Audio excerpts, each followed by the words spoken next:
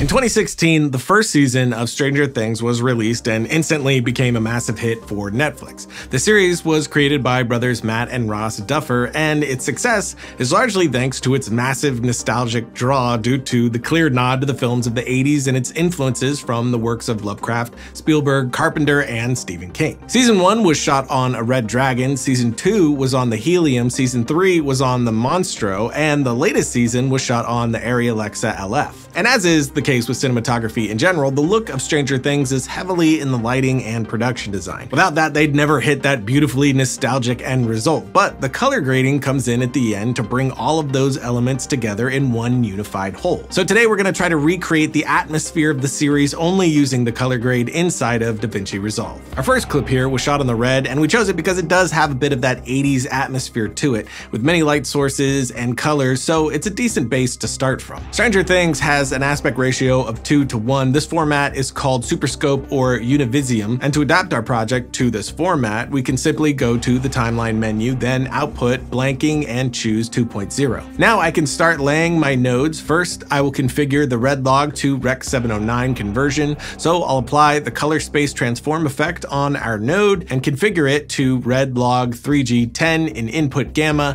and gamma 2.4 in output gamma. As always, to take advantage of the full dynamic range of what log offers, we're going to do most of the grading before the Rec 709 conversion. On my first node, dedicated to primary corrections, we'll go to the log wheels tab and adjust our white balance just like that. We'll also increase the saturation a bit to +5%. Same with the color boost. And now we're going to use a little trick to increase the contrast without affecting brightness. First, we're going to add 2 parallel nodes and place the color compressor effect on the first one. With the eyedropper, we're going to select the tint of the woman's face, then set compress luminance to around 0.200, and now you can see on the scopes how the colors are squeezed. Now on the second node, I'll apply the contrast pop effect and adjust the details amount to around 0.200. And as you can see, we don't lose any luminosity and get a more robust image. In addition, this technique will sharpen the midtones without affecting the highlights or shadows, a bit like the midtones detail function, but totally controllable. In Stranger Things, we also find a lot of turquoise blue in the lowlights and midtones, and to get that here, I'll add 2 parallel nodes, and with the qualifier tool, I'll select all the warm tones,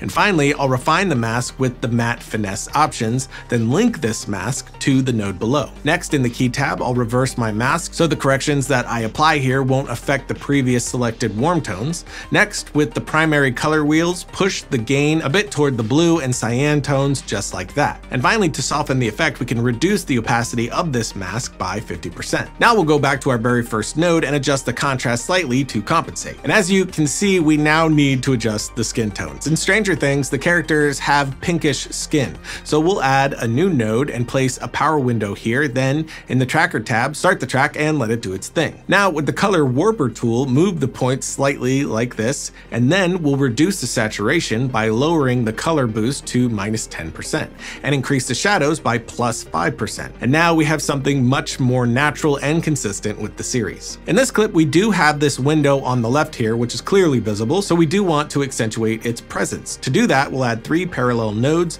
and with the power window tool, we'll create a mask following the perspective of the light emanating from this window, then start tracking. Now link this mask to the second parallel node, then still with the power window tool, this time add a gradient mask from left to right like this. Now link this mask to the next node, then with the RGB curve, increase the exposure just a bit for this specific area. And we're going to make some minor adjustments with the hue versus hue and hue versus sat curves just to finish it off. Now we're going to start to work after our Rec 709 conversion node, so add a node and we will intensify that bluish tone a bit more. With the color warper chroma luma tool, set the angle to about -40, lock the center point, and move the point that way to increase the blue, saturation, and midtones and shadows. And now we have just 2 last steps to finalize our look. The first will be the addition of a glow in the highlights. This is very present in the films of the 80s, and we can replicate that by adding a glow effect and adjust it so that the result is very subtle. So shift the composite type from normal to screen and reduce the blending opacity. Finally, we'll add a vignette. We'll use the effect in the advanced mode to get more options. Then we'll shift the settings to taste and then switch the composite type to overlay. And there you go.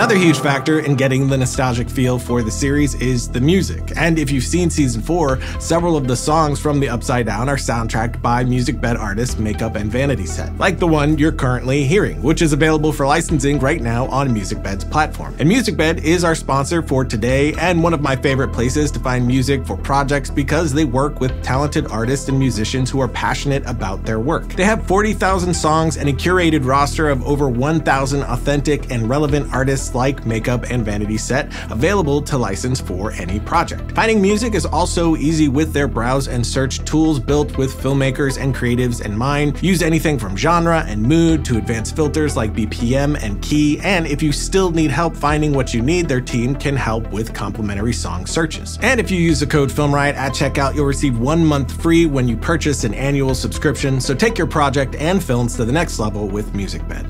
Logo. For our second clip, we have this outdoor shot that was filmed on an Arri Alexa in Alexa Log C. So again, we'll start by converting it to Rec 709. Now, on a new node, before our Rec 709 conversion, we'll adjust the white balance just like that. Then, as shown before, we'll create 2 parallel nodes and apply the color compressor effects on the first one, and contrast pop on the second. For the color compressor, select a tint and adjust it like this. And with the contrast pop effect, increase the detail amount just slightly. Now we can go back to my first node and readjust the contrast. We'll use the RGB curve for this just to make a simple and quick adjustment, since as you can see, there's too much yellow here. So on a new node, use the qualifier to properly select the skin tones of the characters, then add a parallel node and link the mask. Then with the color warper, shift these 2 points toward red and you have this. We do think these faces need a little more exposure as well, so add 2 parallel nodes. Then with the power window tool, isolate the face of the character, disabling the 3D option and start the track. As soon as the face leaves frame, we're gonna stop the track. Now we can increase the exposure slightly with the RGB curve, just like that. And we're gonna go back to our tracker tab and position the stack cursor where the face leaves the field, then select all the tracking data that follows and delete it. Next, go to the keyframe tab and activate automatic keyframing on the corrector 9, and then in the power window tab, set the mask opacity to 0. Then move the slider back a little and set the opacity to 100, and this will give us a fade out of the mask. Just don't forget to disable automatic keyframing. Next, because we can, let's raise the offset just a little bit here, and after that, we're gonna repeat the same operation on the other character's face. So we'll create a power window, then start tracking. Then again, we're gonna delete any unnecessary tracking data, then enable automatic keyframing, and now set the opacity to 0, move the cursor back, and put the mask to 100. Finally, increase the brightness and adjust the offset. Next, we're gonna create a new node and make some adjustments with the HDR color wheels.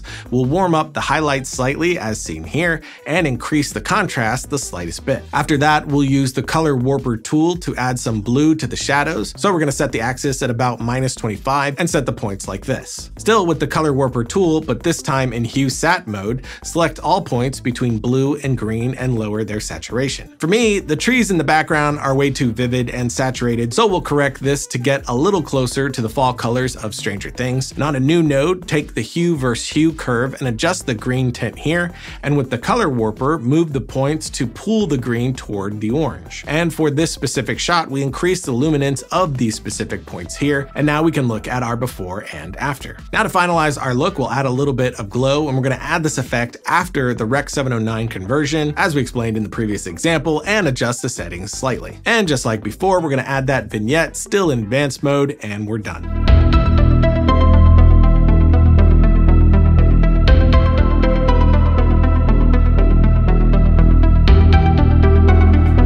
As always, check the notes for links to everything that we showed today. And if you're looking for some color grading LUTs, check out our latest LUT pack, Cinematic LUTs V6. We have a Stranger Things inspired LUT in there, as well as a ton of other LUTs inspired by great films and series. But until next time, don't forget to write, shoot, edit, repeat.